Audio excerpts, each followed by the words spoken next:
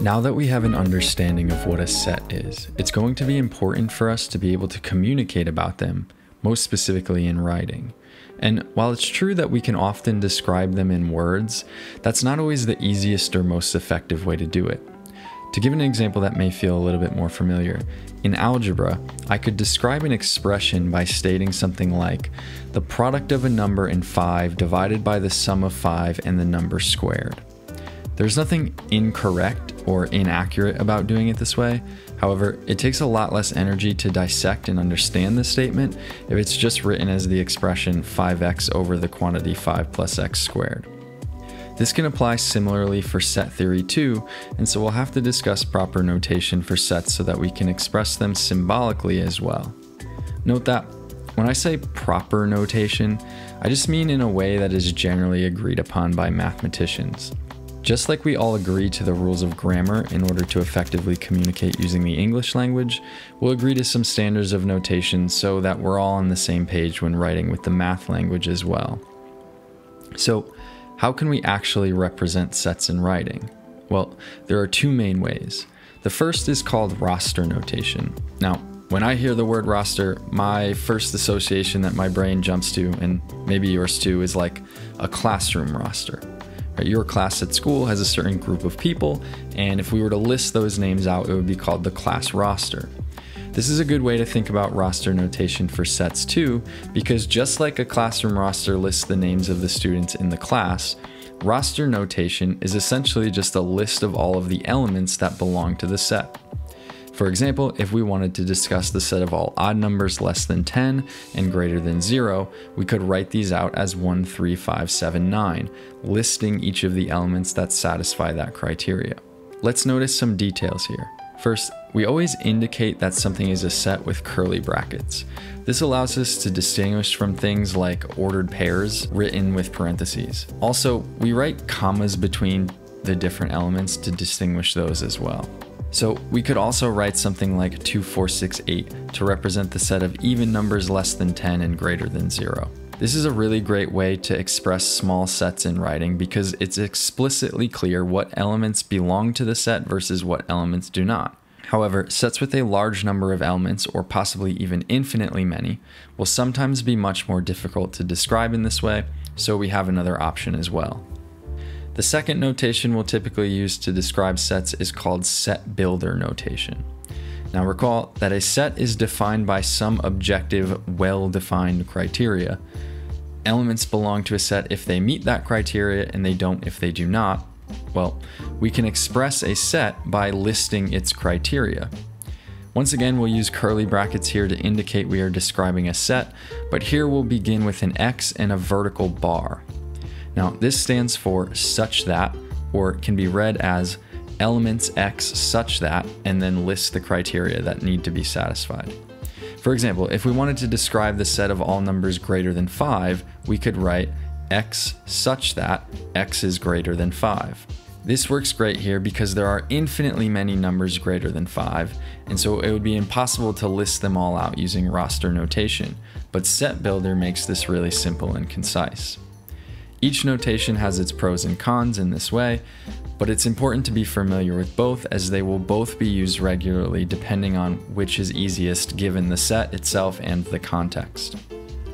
Now, in addition to just representing sets in writing, we also often care about expressing when an element belongs to a set or not, and so we have some notation for this as well. We'll use this symbol, which looks kind of like a curved capital E, to denote when an element does belong to a set. You can read this symbol directly as it belongs to, is contained in, or is an element of. For example, we might write 2 belongs to the set 2, 4, 6, 8. Or if we called W the set of weekdays, we might say Monday is an element of W. To denote when an element does not belong to a set, we use the same symbol with a slash through it. This translates directly to does not belong to, is not contained in, or is not an element of.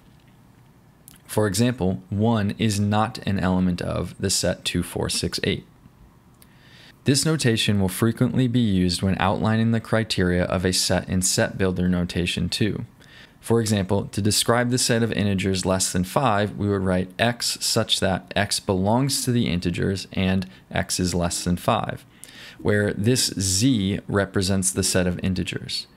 To elaborate on this a little further, we use certain Blackboard bold letters for common sets like integers, natural numbers, real numbers, and rational numbers. So we would write R for real numbers, Q for rationals, Z for integers, and N for naturals. So again, when we write x such that x is an element of Z, this Z represents the set of integers, and so this means x is an element of the integers and x is less than 5.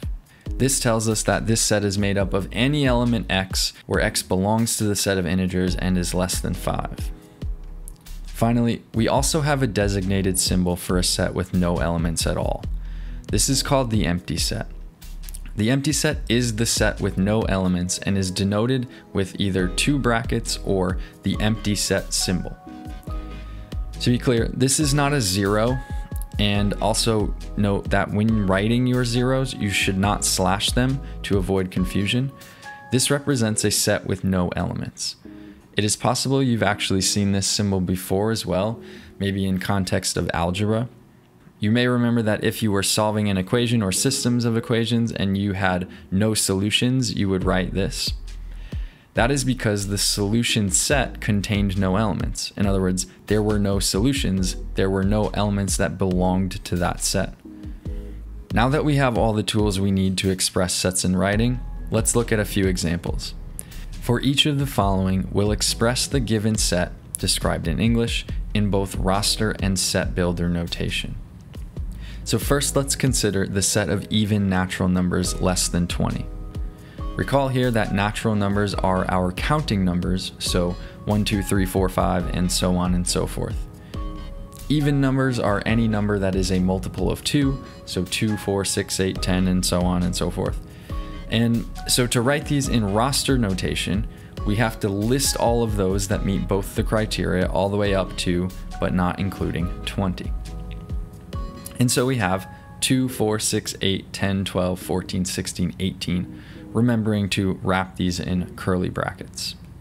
To write this in set builder notation, we can start again, as always, with the curly brackets and the x such that, or the x vertical bar, and then list the criteria that need to be satisfied. So in our case, that's x such that x is an element of the natural numbers, so we can write x and then this curved e, natural numbers. We have to be a little bit more careful and precise with how we describe even numbers. So since even numbers are a multiple of 2, what we can do is we can say these also have to satisfy the criteria that they are 2 times k for k an integer, or for k belonging to the set of integers, and x is less than 20. Next, we can take a look at the set of natural numbers between 7 and 11. Now for roster notation, this is fairly straightforward. All we need to do is list all of the natural numbers that fall between those 2 values, and so we have 8, 9, and 10. For set builder notation, we can start with a bracket, an x, such that, and then list the criteria. In this case, those criteria are x belonging to the natural numbers and x being between 7 and 11. Now, we could write out in words x is between 7 and 11, but we have a better way to do this. We know that between 7 and 11 means that it has to be greater than 7 and also less than 11, and so we can put an inequality like this. And finally, let's take a look at the set of real numbers less than 2 and greater than 4.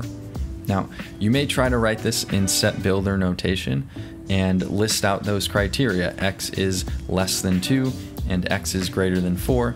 But if we think about this a little bit more thoroughly first, we might identify that there actually are no numbers that are simultaneously less than 2 and greater than 4, and thus this set actually has no elements. Since this set has no elements, we call it the empty set, and we can just write the empty set symbol. Alright, I hope you found this helpful, and I hope this gives you a better handle on how to communicate using the language of set theory. If you do have any questions, please feel free to post them in the comments below. Otherwise, I hope you have a great rest of your day.